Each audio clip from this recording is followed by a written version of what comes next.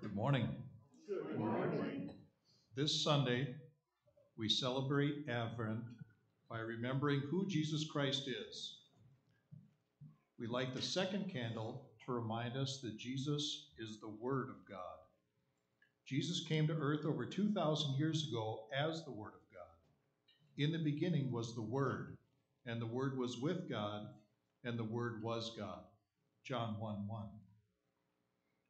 One night, about 30 years after his birth, Jesus told us why God the Father sent him to earth.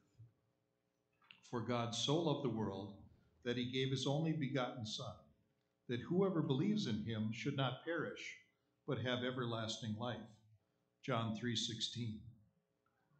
And in 1 Peter 1, verse 23, we are taught that Christians have been born again, not of corruptible seed, but incorruptible, through the Word of God, which lives and abides forever. Also, the book of James, in chapter 1, verse 21, we are told to lay aside all filthiness and overflow of wickedness, and receive with meekness the implanted word, which is able to save your souls. Jesus Christ, the very Word of God, came to earth over 2,000 years ago. He was God's gift to mankind to save us from our sins. Let us not forget that Jesus, the Word of God, will return someday, possibly soon. This we are taught in Acts 1, verse 11, when angels told the apostles, "Men of Galilee, why do you stand looking into the sky? This Jesus, who has been taken up from you into heaven, will come in just the same way as you have watched him go into heaven." If God kept his first promise to send Jesus to earth as a baby, he will most certainly keep his second promise to send Jesus Christ back to earth as the King of Kings and the Lord of Lords. Amen. Thank you, Adam. Good morning, everyone. Good morning. So great to see everybody here and that you made it after shoveling out or plowing through everything. It's so good to have everybody watching online as well. We want to welcome all you that are watching online. Hopefully there's nobody in Florida sitting on the beach sipping some lemonade, and I would be kind of bitter about that this morning. But anyway, no, everybody is welcome, whether you're on the beach or in Arizona or wherever you are, in Chicago. We know we have special friends there and family. So we just welcome everybody, and also those who aren't able to come because they're not feeling well. We just pray that the Lord would bless you and heal you, and we'll be praying for you shortly here. Would you please stand this morning? We're going to open in prayer. Heavenly Father, we thank you and praise you so much for all you've done for us, Lord. Thank you for this wonderful Sunday school we had this morning.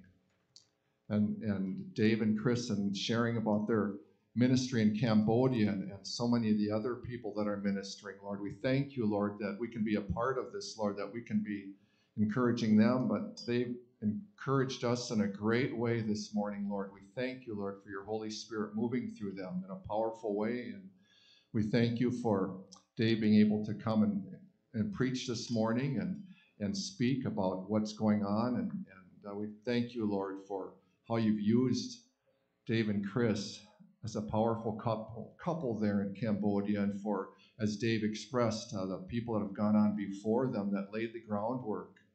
We thank you, Lord, for all that. We praise you, Lord, that you're in control, and it helps us realize that as sometimes we feel like we're being squeezed here in this country, we thank you, Lord, that there is a great hope, Lord, and that you're going to have all the enemies under your feet in the end.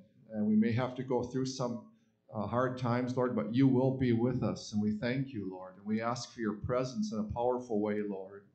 And as we worship you this morning, we pray that you'll be here in a powerful way, Lord, by your Holy Spirit would touch each person. We pray for those online that are hurting, Lord God, that are ill, Lord. We pray for healing for them, Lord. We pray for strength. We pray for encouragement, Lord. We pray for hope, that they would have hope, Lord. We thank you for the hope that we have in you, Lord, that great, precious hope. We thank you, Lord, that we have something to look forward to that's beyond what we could ever imagine or think, as it says in your word in Corinthians. We thank you, Lord, for each person here and for the other visitors that are here this morning, that you'd bless them in a special way. And any of the unspoken requests, Lord, that people that are hurting physically, emotionally, and spiritually, Lord, that you'd bless them now as we worship you. We thank you, Lord God, for this opportunity to worship you in spirit and truth and in freedom. Thank you, Lord. We praise you. In Jesus' name, amen.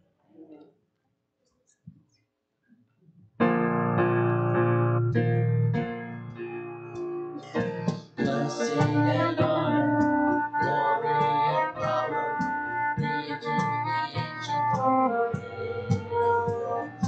From every nation, all of creation, bow before the ancient of days.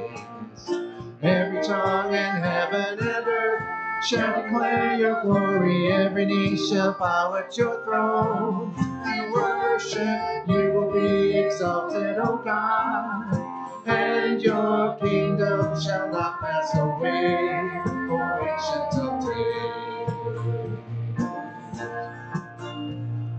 Blessing and honor, glory and power be unto the ancient of days. From every nation, all of creation, bow before the ancient of days. Every tongue in heaven and earth shall declare your glory. Every knee shall bow at your throne. In worship you will be exalted, O God, and your kingdom shall not pass away, O ancient of days. Your kingdom shall reign over all the earth.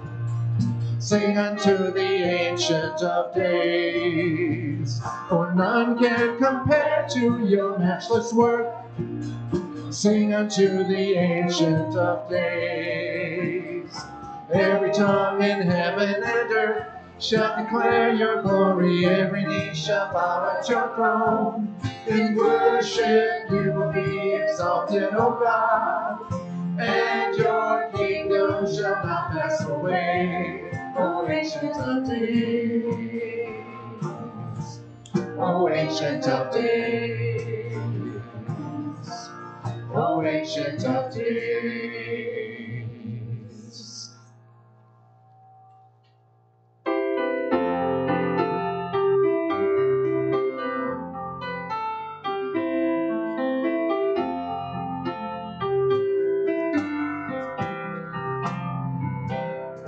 You're the Word of God the Father, from before the world began. Every star and every planet has been fashioned by your hand. All creation holds together by the power of your voice. Let the skies declare your glory, let the land and sea rejoice. You're the author of creation, you're the Lord of every man, and your cry of love rings out across the land. Yet you left the gaze of angels, came to seek and save the lost, and exchanged the joy of heaven for the anguish of the cross. With a prayer you fed the hungry, with a word you stilled the sea, and our silent plea you suffered, that the guilty may go free. You're the author of creation, you're the Lord of every man, and your cry of love rings out across the land. With a shout you rose victorious, wresting victory from the grave. and ascended into heaven, leading captives in your way. Now you stand before the Father, interceding for your own. From each tribe and tongue and nation, you are leading sinners home. You're the author of creation, you're the Lord of every man, and your cry of love rings out across the land. You're the author of creation, you're the Lord of every man, and your cry of love rings out across the land.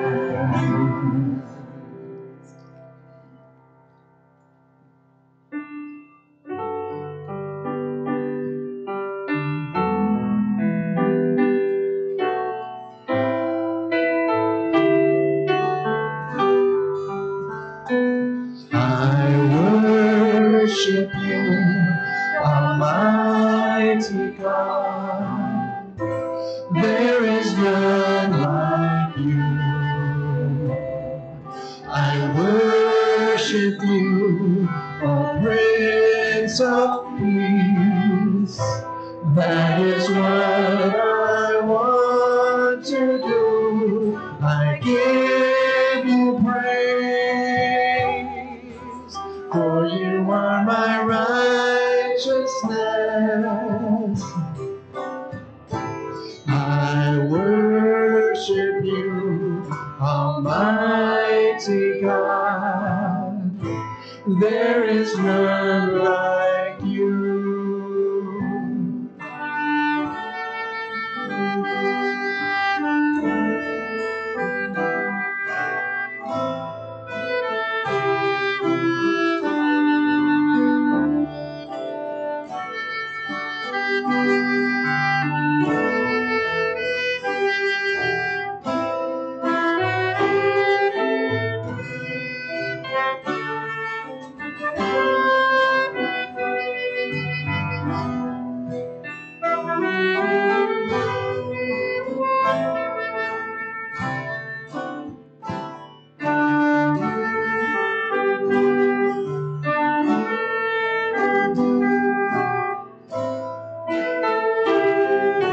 Let's sing it. I worship you, Almighty God. There is none like you. I worship you, O Prince of Peace. That is what I want to do. I give you praise, for you are my righteousness. I worship you, Almighty God. There is none like you. There is none like you. Amen. You may be seated. Well, good morning, church family. Welcome to church this morning. Thanks for braving the elements and making your way here. Grateful for those who are joining online, wherever you're joining us from, either live this morning or sometime during the course of the week. We're grateful that you're here. This is a special Sunday, and it's always special when we can have missionary guests with us. We are the Christian and Missionary Alliance. That's who we are. And missionary is our middle name, and it's who we are. And we are an alliance of our home churches here in the state. In the States, along with missionaries, 700 strong, that we send as part of the Alliance family to take the gospel to unreached people all over the world. And that's the alliance and partnership that we share. And this morning, we have the privilege of just having a real-life, tangible example and expression of that partnership with Dave and Chris Manfred, who are joining us here from their missionaries to Cambodia and their home for a year on home assignment. I would point your attention, we do support our missionaries out of what's called the Great Commission Fund. It's a large fund managed by the Alliance that we give to that supports all of our missionaries. And so we as a church over the years have committed 10% of our general income goes directly to missions.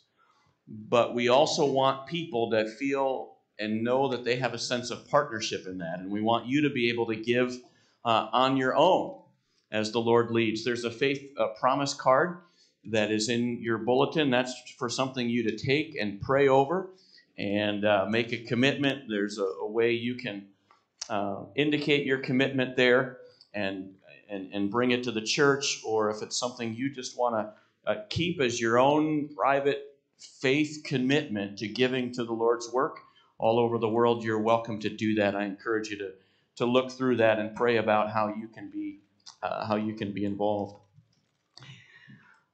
So they have been with us since Wednesday. They were here Wednesday night with the Bible Adventure Club students and our TCA youth group. That was a great time together. And then they were here yesterday for brunch. We had a special brunch, and I just want to say thank you to Eileen and the team of ladies who were here early yesterday. I've heard so many good comments about that was like the best brunch I've ever had in my life. And we just thank you, ladies and our hospitality team for doing that. And then it was our great privilege to hear from Dave and Chris about what the Lord is doing in the land of Cambodia yesterday. So we finished our missions conference this morning. They were here over the Sunday school hour, and it was a wonderful time. And then we'll be hearing from Dave here in a few moments. And then after the service this morning, we have a lunch downstairs. Thanks for everybody bringing in food for that. Even if you didn't, you're welcome to stay and join us for that. And it's just a wonderful time together right after the service. So then from the festive to the mundane, next Sunday, church budget meeting.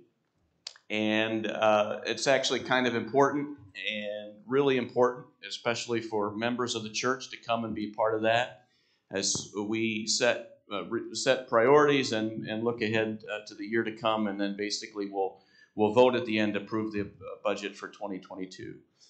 Bible Adventure Club Christmas program, Wednesday the 15th. Megan and her team of volunteers have been working hard with our kids in putting that together. And so that's for the church to come to and invite others. We want the community to come and support these kids and their families who will be here. And that's the 15th. We'll have a 5:30 p.m. meal downstairs, and then the program will be at 6 p.m. up here in the sanctuary on Wednesday the 15th. Live Nativity on December the 19th. And as you pulled into the front lot, you might have seen some of the elements of the stable that are going to be put together. And we partner with Pastor David Hibbison, who's been our interim youth director over these months, and the church that he pastors, Change of Heart Church. And we partnered together over the last few years, and we're going to do that again and have a live nativity that'll go from 5 to 7 p.m. on the 19th. That's a Sunday night, with a live program at 5:30 p.m. over here in the upper parking lot. And then there'll be gingerbread houses and refreshments and those sort of things downstairs as well. So that's a great thing to come to. It's a great thing to invite the community to as well. Christmas Eve service on December the 24th. Candlelight service at 5 p.m. Wonderful time together as we celebrate the arrival, the first advent of our Lord Jesus. And in so doing, we look forward and look ahead to his second advent, his second coming. So that's a lot. There's great stuff happening in December. It's a great time to be part of the church. And I'm going to go ahead and children's church today. Kids, if you want to go, you can go with Megan. There's some in the back in the lobby as well. And we pray God's blessing upon your time together. It's awesome. It's going to be great. It's going to be great. All right. Let's join together in prayer.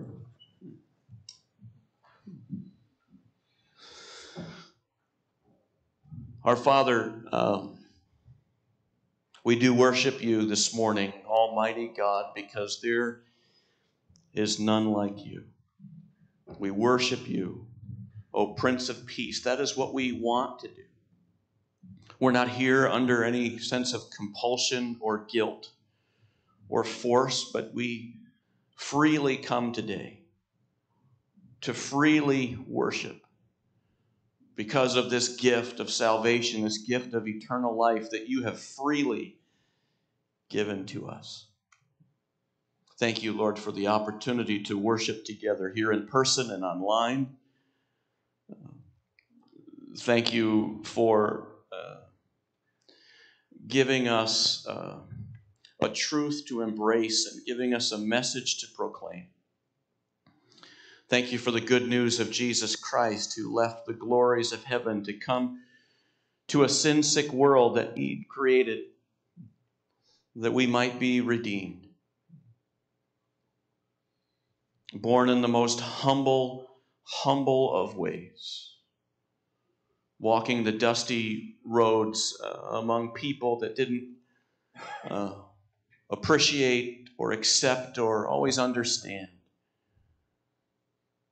But He came in a deep love for a lost world that needs to be reconciled with God. We thank you that you are the Ancient of Days and that your glory can reign over all the earth, that you are the one who's the same yesterday, today, and forever, the Alpha, the Omega, the beginning, and the end. And what a wonderful practical meaning that has for our life, knowing that wherever we are right now, whatever we're experiencing, whatever our struggle, that you who sees from the end from the beginning, not just from the beginning up until now, but you know our past. You've redeemed that. You know our present and are currently working in our lives, and you know our future. And you are sovereign, and you have a plan, and all that we're experiencing today is a part of that. And you're weaving it all together for your glory and for our good. Help us, Lord, to take this gospel message, this life-changing message, to the whole world, whether that's across the street or whether that's in Southeast Asia. Lord, the message is the same, and the message is true. And it is a message of hope and peace and joy and forgiveness. Things that this world desperately craves. We try and find it, try and find it in so many other places, but there is really nowhere else to turn but to you. And so, Lord, give us courage, give us boldness, give us insight, give us divine appointments, give us open doors, and then the courage and the willingness to walk through those doors, knowing that that which you have called us to do, you will also equip us to do. Help us to love our neighbor.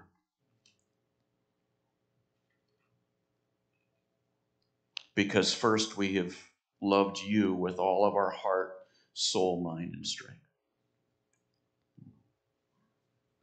You indeed are the author of creation, desire to be the Lord of every man. So help us to take this message across the land. Father, for the needs that need to be met, we have our personal needs. Our church has needs for the ministry to go on here. But beyond that, we have a need and a privilege to support our missionary friends around the world. And Lord, I just want to thank you. I do this privately, and I'll just do it publicly. I thank you for the generosity of your people. It's amazing how this church has been not only sustained, but thriving and above and beyond. You have supplied, and through these months of challenge, you have been faithful. And your faithfulness has been evident through the faithfulness of your people. And so, Lord, we're thankful. We're a thankful people today. Thank you again for just the opportunity to be together. I pray, Lord, for your anointing upon your servant as he comes in just a few moments, that you would speak to us through him in a way that we cannot ignore, in a way that we can't just pass off and say, well, that was another good Sunday, but in a way that would move us beyond comfort, beyond safety, and would move us to a point that's beyond where we are right now in terms of our desire, our willingness, our practical application of how we live the Christian life. We honor you, Lord. We thank you. We praise your name. And it's in Jesus I pray. Amen.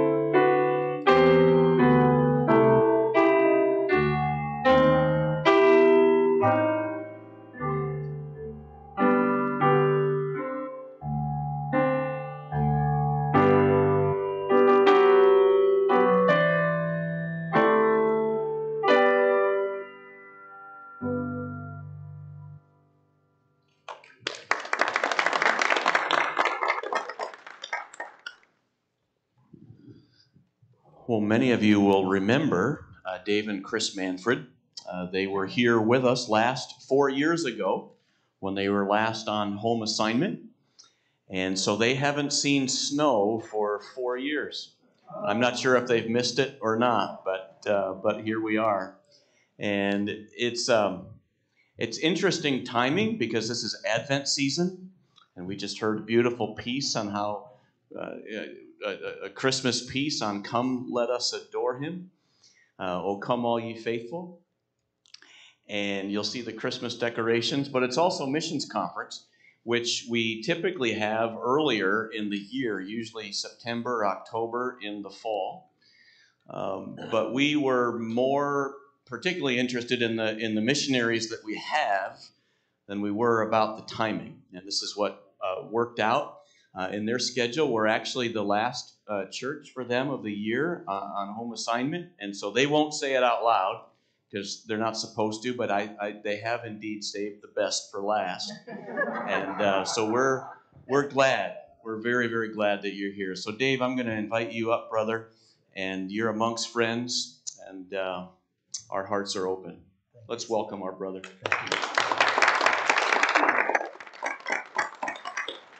Thank you so much, Pastor David. And it is good, so good to be back after being away for 4 years. Not only is this our first snow in about 4 years, but it's our first time driving in snow in about 4 years. And thankfully, the Lord was gracious and helped us to get here in one piece. And so our work in Cambodia, as you might be aware, is in Southeast Asia. And we are a country only about the size of Wisconsin, 17 million people, 44 different ethnic groups in the land of Cambodia.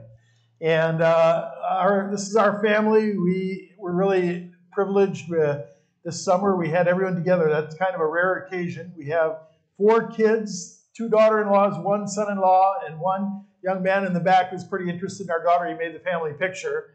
And then we have 3 grandkids as well. So it was really a joy for us to connect together. And you might remember, I mean, it's been so much fun to be here, just hear the talent, the giftedness you have in this church, both in music and in worship and in art. And some of you might remember that 4 years ago, my mom, at 100 years old, played in the worship service. And by God's grace, she's still around, 104 years old now, still playing the piano. It's a little rough for her to get out traveling far distances these days, but it's just quite remarkable. She's actually survived her 2nd pandemic because she was around in 1918 as a 1-year-old, and now they're around 2, and she's made it through both of them. So God has been so gracious, and I know she would have loved to have been here, but as I said, she's still doing out quite well. So we're thankful for that. And this year, the theme for Alliance Missions in the U.S. is All of Jesus for All the World. And specifically, we want to look at that kind of topic in the context of the land of Cambodia. And the history of the Alliance work in Cambodia started in 1923. In fact, the Alliance was the pioneer mission agency to bring the gospel to Cambodia. The first one and the only one for about the first almost 50 years. Only evangelical group working in Cambodia, faithful missionaries who served, gave their lives. They translated the Bible into the Cambodian language and saw the initial work going forward there. But after almost 50 years of missionary effort, by the year 1970, the Cambodian church was only about 1,000 believers. And Cambodia had the reputation of being one of the most resistant countries to the gospel, actually, in the Alliance world. And but then in the 1970s, as the Vietnam War began to spill over and there was a lot of unrest, uncertainty in the country, that actually created openness for the gospel. And there began this gospel response that led to the church growing from 1,000 to 10,000 by 1975. So there's this sense that finally the harvest has come to Cambodia. But then by 1979, the church was down to 2,000. What happened? Well, what happened, for those of you that maybe are history buffs, is that there was an organization called the Khmer Rouge that came to power in 1975. They were responsible for what became known as the killing fields, where in a little over 3.5 years, about 1.7 million Cambodians died. That's 1 out of 5 Cambodians died in that short period of time. And they particularly targeted the educated, so they killed off almost all the doctors, almost all the teachers during that period of time. I know it's just incredibly stupid, but horrific. And we're still actually recovering. Here we are 40 years down the road, and we're still recovering from having that the teachers and the doctors being wiped out from that period. Of the Christian church, of the 33 Alliance pastors that were alive in 75, there were only 6 who survived the Khmer Rouge. 80% of our Alliance pastors died, giving their lives for Christ. Of the 10,000 believers you already saw, also about 80% of the believers died during the Pol Pot or the Khmer Rouge regime. And so the church, it was really a sense of, God, what in the world's going on here? We finally thought the harvest had come, but then the harvest was wiped out. And I guess one of the things that a couple of quotes come to mind in looking back at this through the lens of history are Tertullian's words about the ancient church, where he said that the blood of the martyrs is the seed of the church.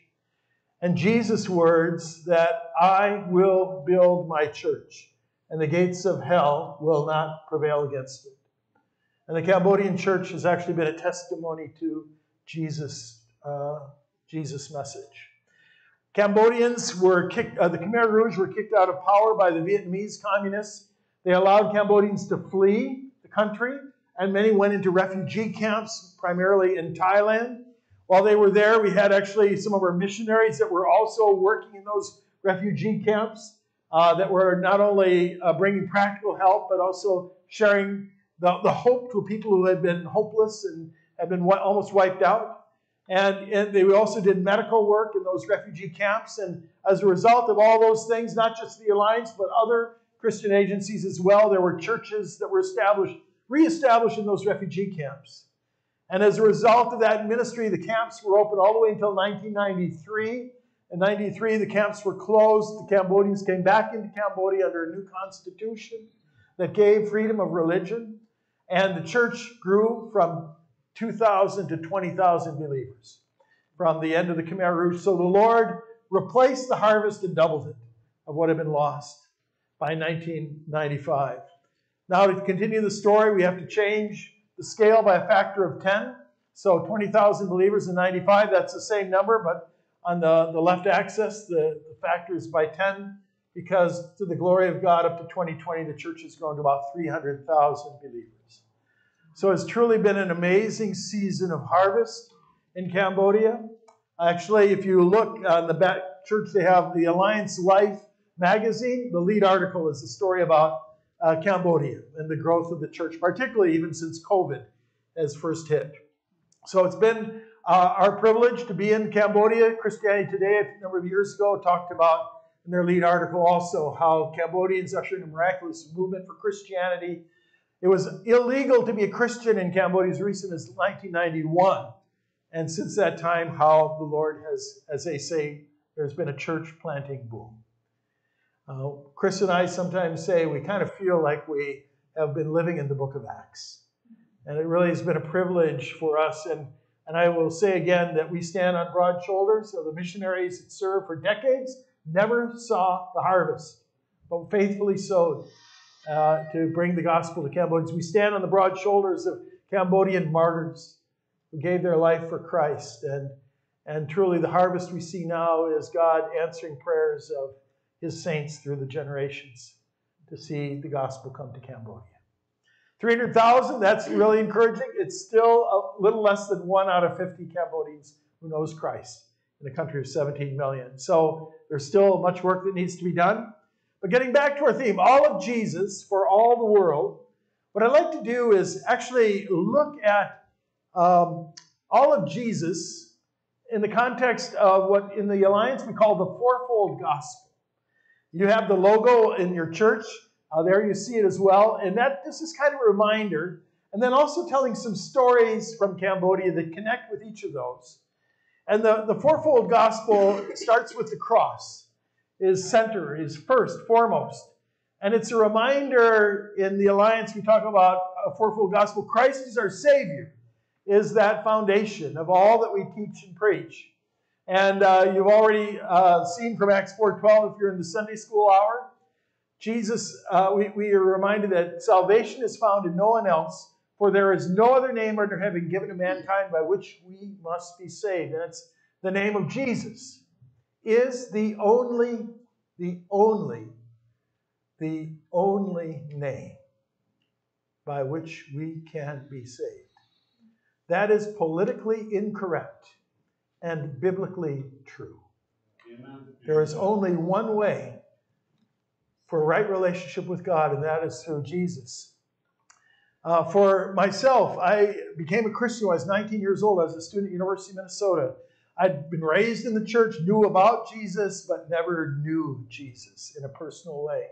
Went on a retreat trying to meet some cute girls, and instead I met Jesus and through Campus Crusade. And I remember going out alone in the woods to pray, and after being convicted in my heart, just kneeling down an October afternoon in Wisconsin and saying, Lord, I know I have made my mistakes in my life, but I believe Jesus. He died on the cross and rose from the grave to forgive me of my sins and to give me eternal life. I trust in you, Lord, to forgive me.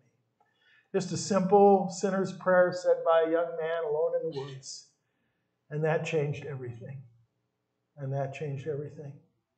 And I won't assume it. I mean, I probably have a sense, but I won't assume it. Have you made that decision? Have you come to that place in your life, your spiritual life, where you would kneel down in your heart and say, Jesus, I want you to be my Savior? Because that's the door that opens eternity. And if you've not made that decision, I invite you. You can do it here today. You can do it at your home. But if you do, talk to your pastor, talk to an elder, talk to a Christian friend. You've made that decision to ask Christ to be your Savior. Those of you who were here yesterday, you heard about Chris's work with helping us to build buildings, including this urban ministry training center building, a Bible school for urban ministry. 4 years ago, I asked you to pray about that. And by God's grace, that building is completed and the Bible school is open. And but Chris, even before that, for about 10 years, has been working with this man. His name is Brasal. He's kind of been her right-hand man in these construction projects. And he is not a believer, but Chris is quite bold in sharing Christ. And, over many, many years, she would talk to him about Christ, that he was not, he was polite, but not really that interested until 3 years ago. And Brasal made the same decision to ask Christ to become his Savior. And so to see the light bulbs turn on in this life that have been invested in for many years, and the light bulbs really turned on. His life began to change in quite radical ways. And it actually brings us to the second point in our fourfold gospel, and that is Christ our sanctifier. Now that's kind of an old word. What does it mean? Well, one of the texts that gives us some insight is from 1 Thessalonians. It says, "Now may the God of peace himself sanctify you completely, and may your whole spirit and soul and body be kept blameless at the coming of our Lord Jesus Christ. He who calls you is faithful. He will surely do it."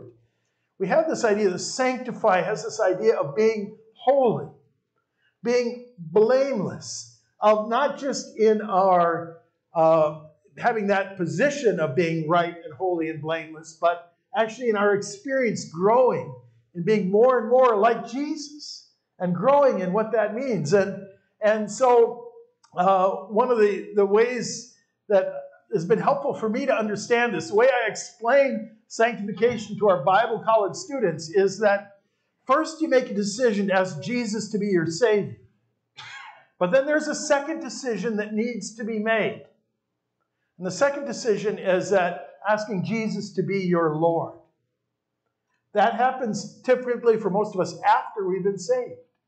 When we say, "Lord, I've been driving the wheel of my life. I've been driving the wheel of my car all my life. I've been the one in charge, but now, Jesus, I want you to drive my car. I want you to be the Lord of my life." And you make that decision, and it's not just a one-time decision. Romans 12:1 reminds us to offer ourselves as a living sacrifice. And the problem with the living sacrifice always tries to crawl off the altar. We need to keep putting ourselves under the lordship of Christ, a daily dedication. Jesus, you are my Lord today. And there is this process. And the thing that happens is when that happens in our lives, God begins to change us from the inside. It's not us grunting it out, trying to, I got to get to be a better person. But God, by his Holy Spirit, begins to do fresh work in our lives. So we become more and more like Jesus. And it's not just a straight trajectory. I mean, it's up and down. But as we continue to grow under the lordship of Jesus in our lives, he is the one who does the changing. As it says at the end of the text there, he who calls you is faithful. He will do it. It's not us grunting it out. It's God by his Spirit transforming us as we yield to the lordship of Christ. Our friend Brasal, after he had made his commitment of faith in Christ, he wanted to be baptized. That was the work of God by his Spirit. He knew he wanted to identify as a follower of Christ. That's a sanctifying work, as you want to obey. It's not because of grunting it out, but because God changes your heart. He and I began to meet weekly, Tuesdays, 6:30 in the morning, to study God's Word. And he became a real student of the Word and began to grow in understanding. And it was really interesting how God, by his Spirit, gave him the gift of evangelism.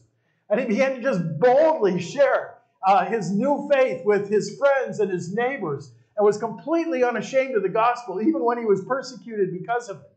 And this young man, the young man next to Brasal there is a young man who had a troubled past.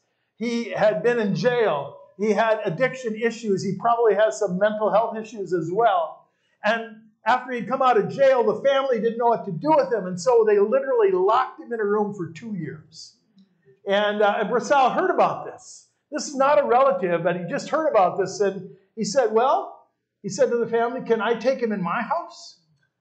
And so he took him into his house, and he taught him the construction trade, and he began to invest in this man's life that everyone had given up on. Well, that's not something a normal person would do unless they have Jesus as Lord and love their neighbors as themselves. And God puts a fresh love for people that only God can give. And this young man's life was transformed because of the ways Brasal invested in him. There was this old widow. And when COVID hit hard in Cambodia earlier this year, they had government lockdowns where they didn't allow people even to leave their house to get food. There was this widow, this is her home. And Brasal didn't have a lot, but what he had, he shared what he had with this widow. Again, not looking out for his own interests, but for the interests of others. Again, the work of sanctification as it's lived out in a believer's life with Jesus as Lord. And they always think if you want to figure out how a person is doing in their sanctification, the person you can ask that knows the best is their spouse. And this is Brasal's wife. And she is not yet a believer. We're praying that she will come to Christ. She's afraid of what her family will say if she becomes a Christian. But what she has said to Chris and I on several occasions has been, since my husband has become a Christian, I can't believe the beautiful changes I've seen in his life. He even helps me with the dishes. That's a sanctifying work of God in a person's life. And brothers and sisters, I ask you the question, have you made the decision as Christ as Savior? Let me also ask you afresh, have you made the decision to have Jesus as your sanctifier? And that happens through a fresh yielding to Jesus as Lord. That I'm no longer the boss. Jesus, I want you to be my boss and to lead and direct me. Christ our healer is the third part. Chris and I did not grow up in the Alliance, but we're very thankful for the Alliance. And this was one of the things that stood out to us as we were first getting introduced to the Alliance, is that Christ is healer.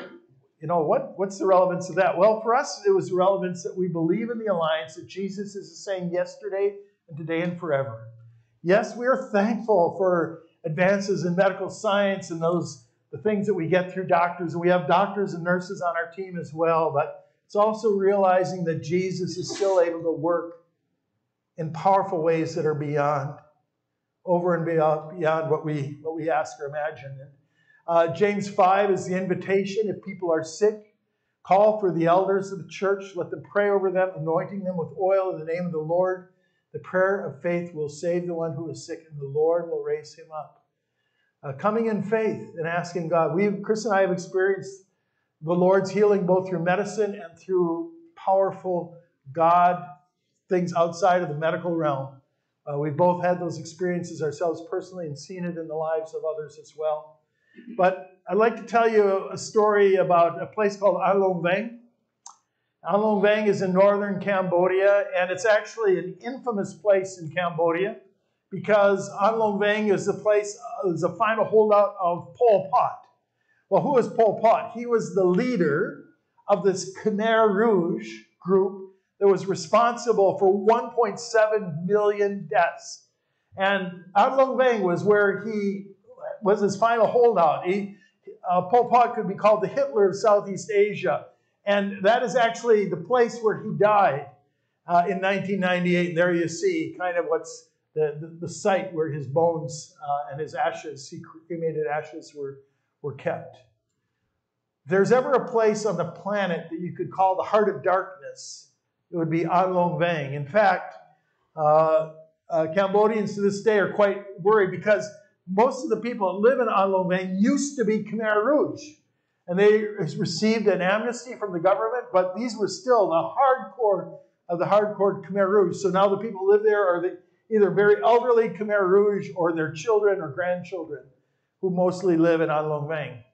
And we have a missionary couple, Suet and Sina Lau. They are Cambodian Americans. They were refugees and came to Christ, came to the U.S. Sina is a nurse by training. She went to Nyack University Her husband, also trained as a pastor at Nyack University, returned to Cambodia 25 years ago.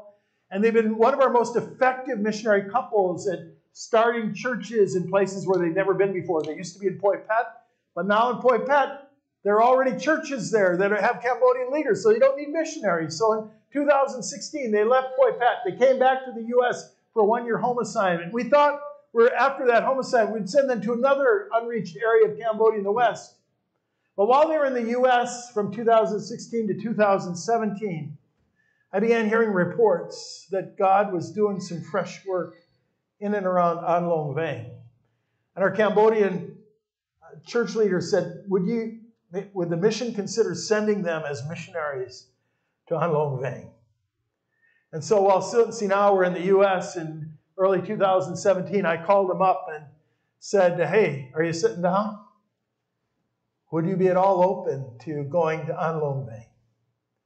And my role as field director, that's one of the areas of responsibility I have, is assigning where missionaries serve. But I didn't want to send them without really having them to pray about it. And so they said to me, we need to pray about this. Because they knew exactly what was being asked, to serve in the heart of darkness. And 3 days later, called them back, and they said, yeah, we are willing to go.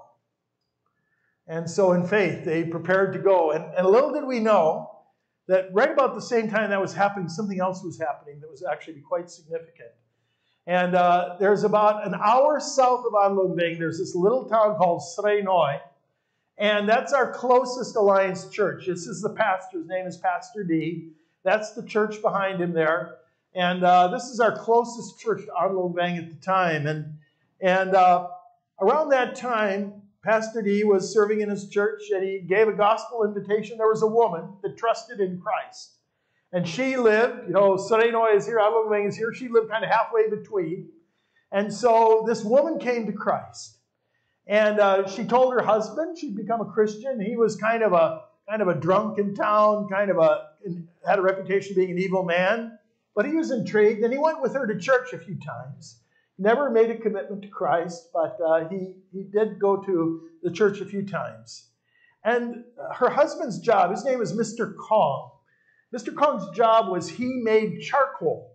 And the way to make charcoal is you take wood and you put it in this big kind of brick kiln.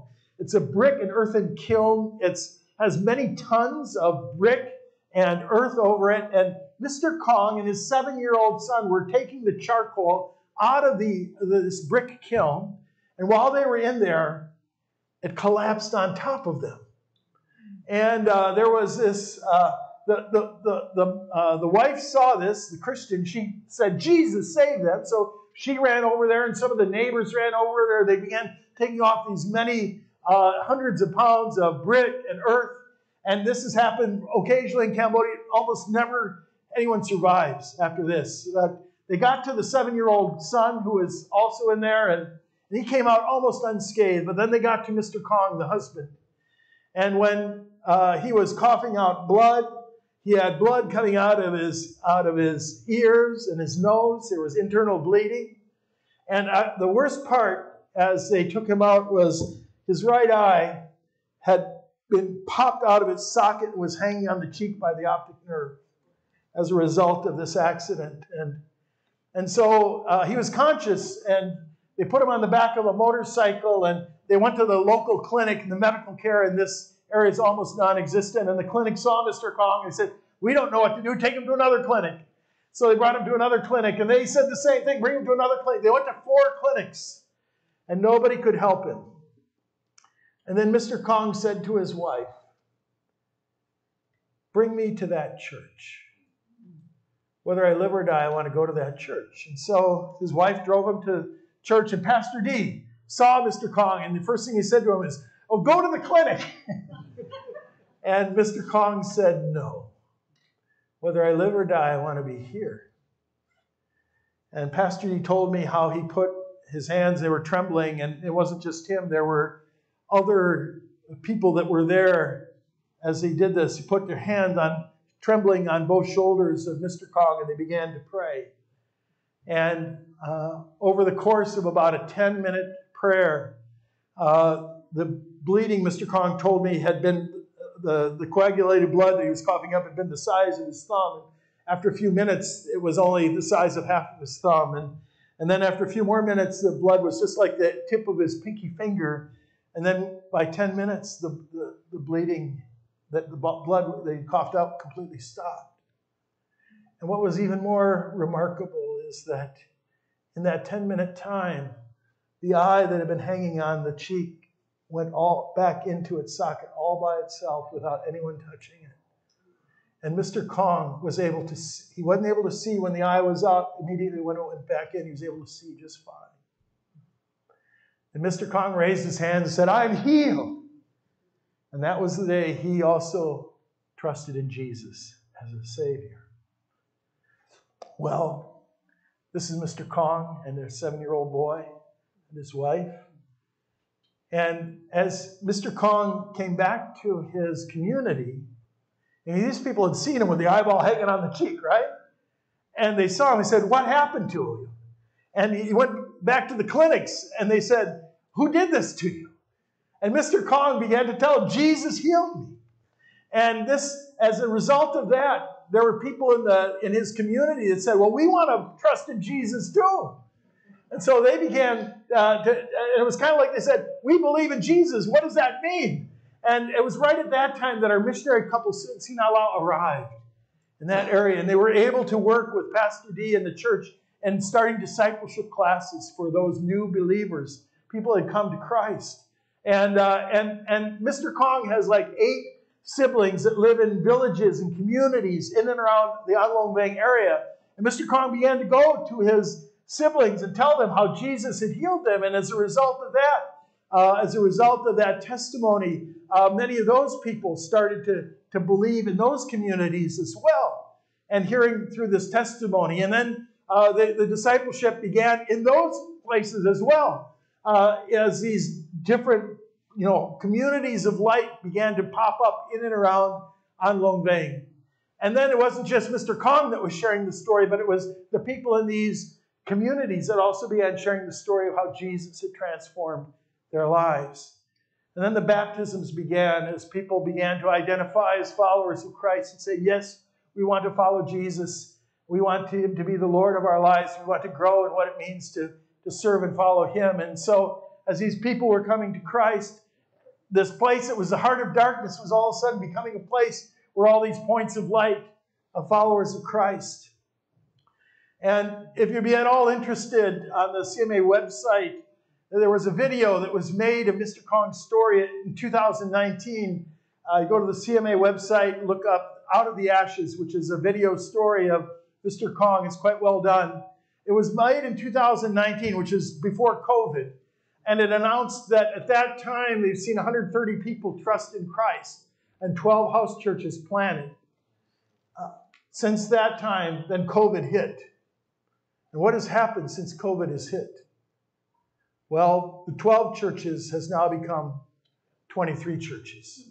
And about 1,200 people have come to Christ as a result of this movement of the Holy Spirit in and around An Long Veng, the place that was the heart of darkness. And we've seen this from time to time, where the places that are the darkest are the places where the light shines the brightest. And it's oftentimes in those places we've seen the Lord work in signs and wonders in ways that are beyond our normal, to bring the gospel and to give credibility not only to the message, but the messenger of the power of the gospel to change and transform lives. Christ our Savior, Christ our Sanctifier, Christ our healing, Christ our coming King. We read this this morning in worship, Acts 1:11. The angel's word to the apostles, "Men of Galilee, why do you stand looking into heaven? This Jesus who was taken up from you into heaven will come in the same way as you saw him go into heaven." It's not going to be a surprise. It's not going to be without notice when Jesus returns. It's going to be obvious. We don't know the day or the hour. But there's an interesting dynamic as we look at the logo. We have the crown, Christ our coming King. But we also have another part of the logo, which is kind of the unfinished world. And that's a globe, but it's not the full globe. I'm showing that the work of the gospel is not completed in bringing the gospel to the people and places of the world. And Jesus actually ties those two together in Matthew 24:14, his return and the unfinished work of the gospel, when Jesus says, this gospel of the kingdom will be proclaimed throughout the whole world as a testimony to all nations, and then the end will come. And we don't know the day or the hour, but Jesus himself made a condition on his return. And he said, we have to complete the Great Commission. That's what he says. And we proclaim in the whole world a testimony to all nations, and then the end will come. And as we talked about in the Sunday school hour, that word nations doesn't mean countries. It means to all the ethnic groups on the planet. That we need to finish this task to open the door of when the Lord returns. Now, there might be some question about what that exactly means in terms of nations or ethnic groups, but those that study such things estimate there are about 4,000 ethnic groups, 4,000 people groups that do not have access to the gospel yet. These are the unreached places of the world. And of those are kind of in the red areas on this map here. As I shared in the Sunday school hour, currently in those parts of the world where they have least access to the gospel, we have about only 10% of international missionaries serving in those areas. But in the Alliance, it's about 80% of our workers are invested in those hard places. And so I just want to share that for your information, that as you pray for Alliance missions, we are investing in going to those hard places. And your investment is truly to bring the gospel to the peoples and places that have the least opportunity to hear. This is our Alliance missions team that I'm privileged to lead. And as we're doing that work in Cambodia, we work in partnership with the Alliance churches in Cambodia. It's called the Khmer Evangelical Church. These are the 11 ethnic groups that we're directly involved in ministry. The yellow ones are unreached people groups. And whether it's in Bible translation work or pioneer church planting, these are the ethnic groups that the Alliance is focusing on in Cambodia. And I'd like to bring your attention to a place called Stung Treng. Stung Treng is a provincial capital on the Mekong River in northern Cambodia. You can see it there. And in Stung Treng, they have a regional teachers college. In addition to that, they have a regional nursing college. And that's significant because it means that there aren't like a lot of options for Cambodians. If you want to be a teacher and you live in a certain region, you have to study in Stung Treng. If you want to be a nurse in this certain region of Cambodia, the only place to study is Stung Treng. And that region is eastern Cambodia, near the border of Vietnam. So anyone who wants to be a student, who wants to be a teacher or a nurse, if they want to study, they have to go to Stung Treng to study. Well, why is that significant? It's significant because this is a map of the different ethnic groups in Cambodia. Different colors are a different ethnic group, a different language, a different culture. And where do you see most of those ethnic groups are located? They're located exactly in eastern Cambodia, where anyone who wants to be a teacher or a nurse has to study in Stung Treng to get their degree.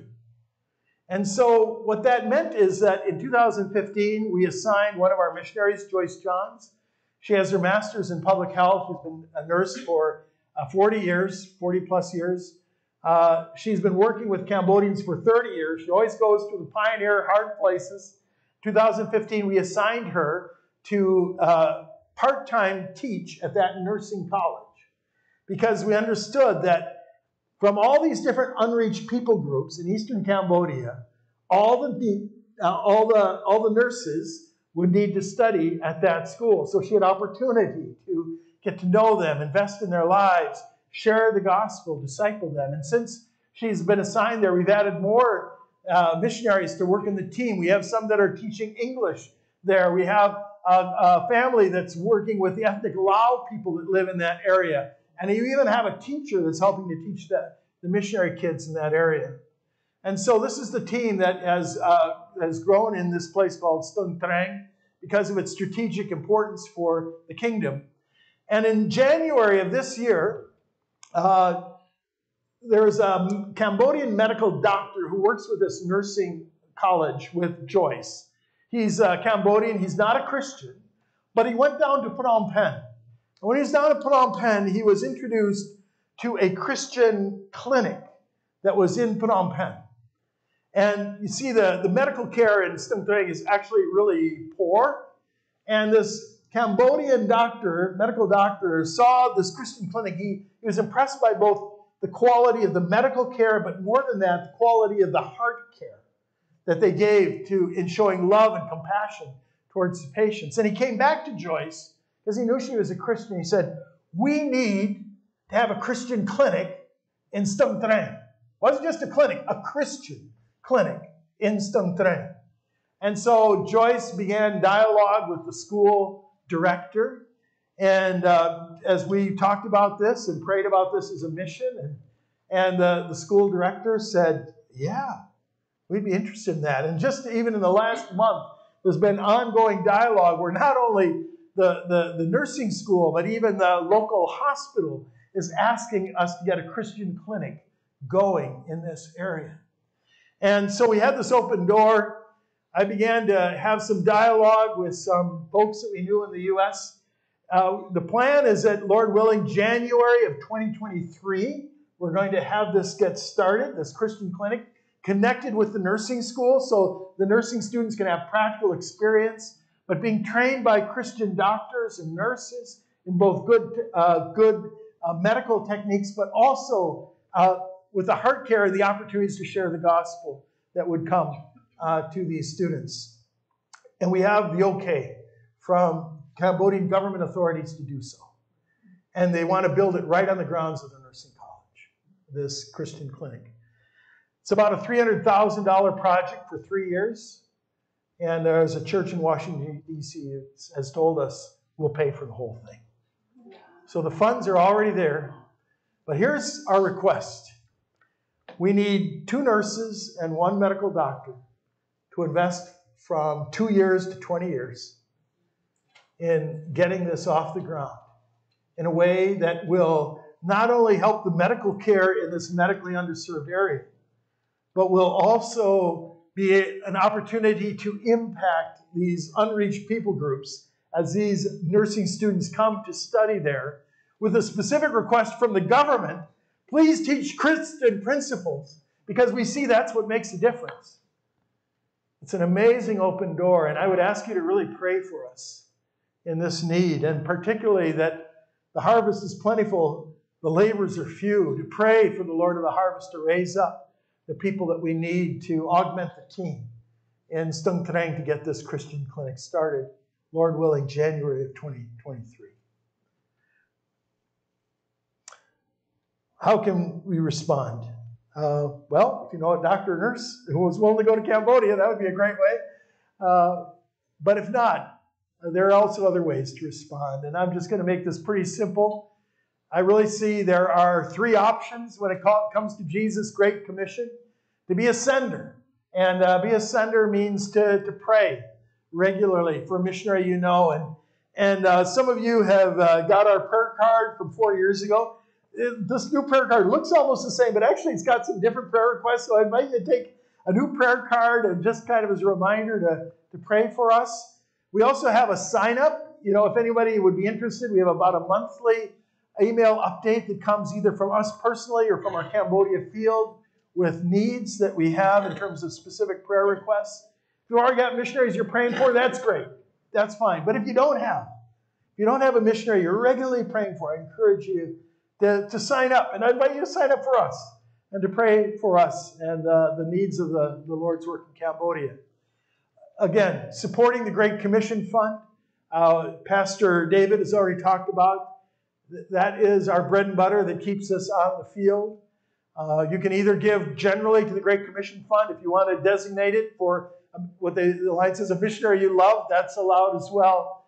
But I just want to say, I know hearing from Pastor David, this church has been generous. I want to just be sure to say thank you for the fact that, you know, the stories we've shared from Cambodia, that's not just our stories, that's our stories. As the Alliance family, you guys as being senders and praying and giving through the years, through the decades, some of you, that's a testimony to the partnership that we have to bring the gospel to the ends of the earth through being a sender. And then the other option is, option number 2, of course, is consider going.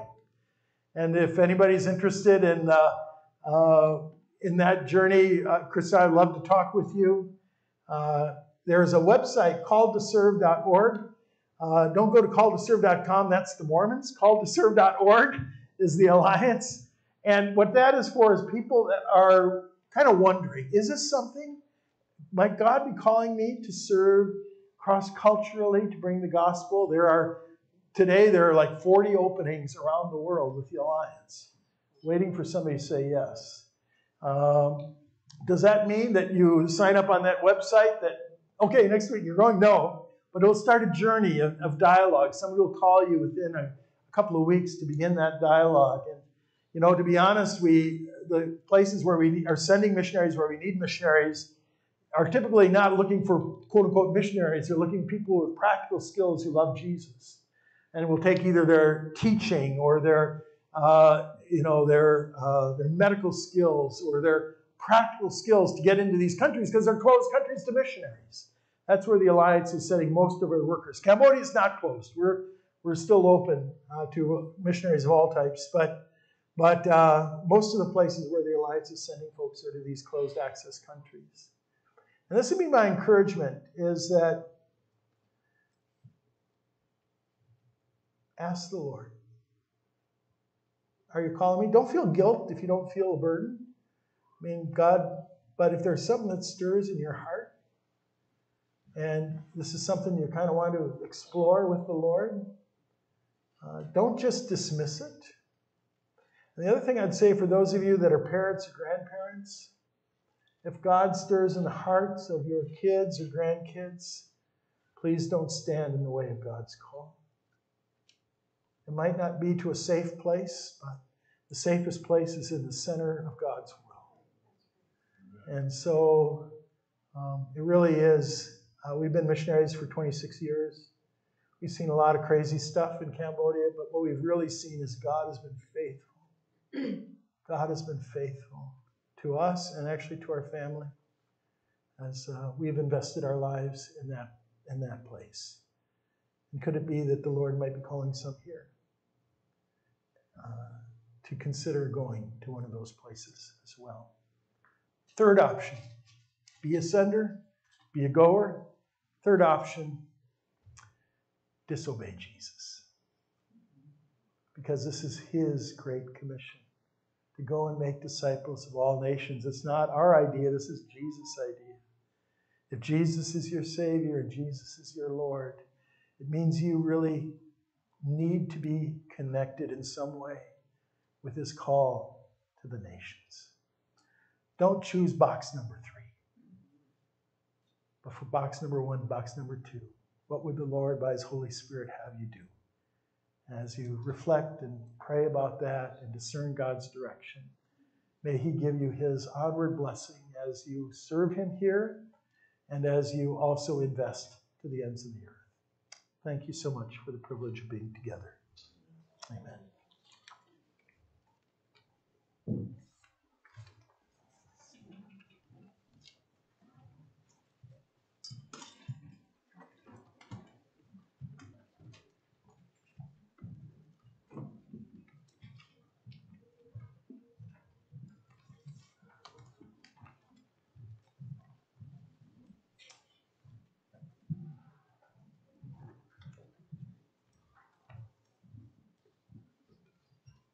Would you please stand? We're going to sing His Name is Wonderful.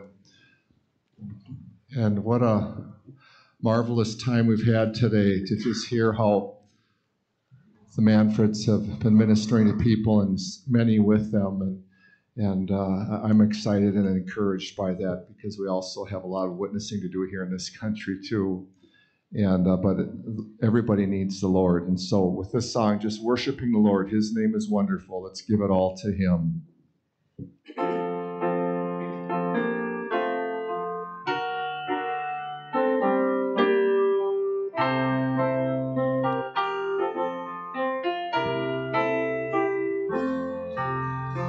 His name is wonderful. His name is wonderful.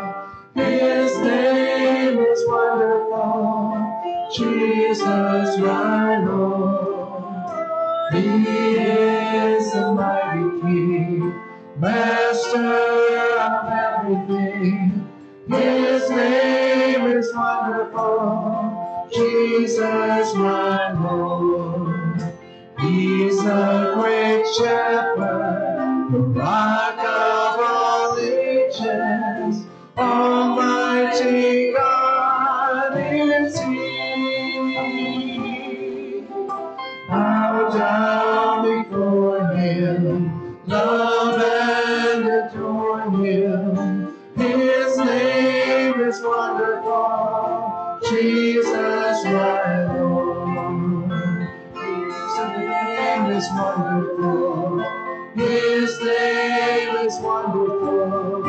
His name is wonderful, Jesus my Lord. He is the mighty King, Master of everything. His name is wonderful, Jesus my Lord. He's the great shepherd, the rock of all ages. Almighty God is He.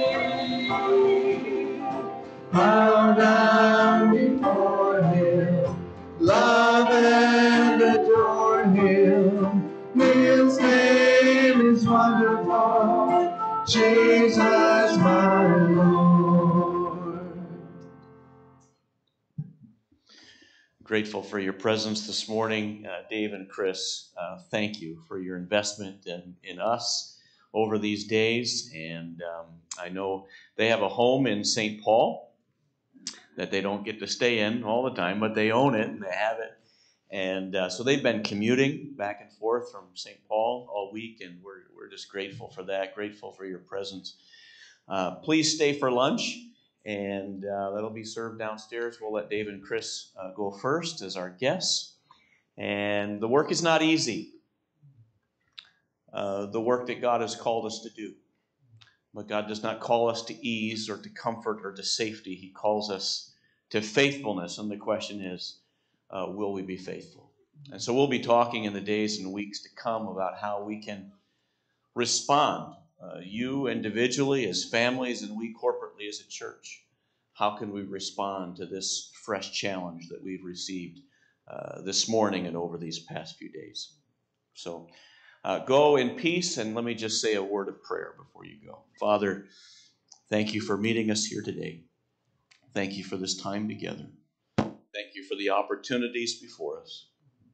Thank you for your great love that has changed our lives and can change others.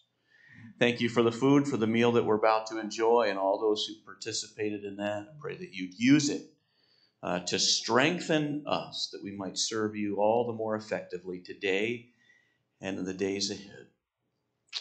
Father, we love you, we honor you, we bless you because you're worthy of these things. And we pray all of this in the wonderful name of Jesus, our Savior, our Sanctifier, our Healer, and our coming King. And God's people said, Amen. Amen. Lord bless you.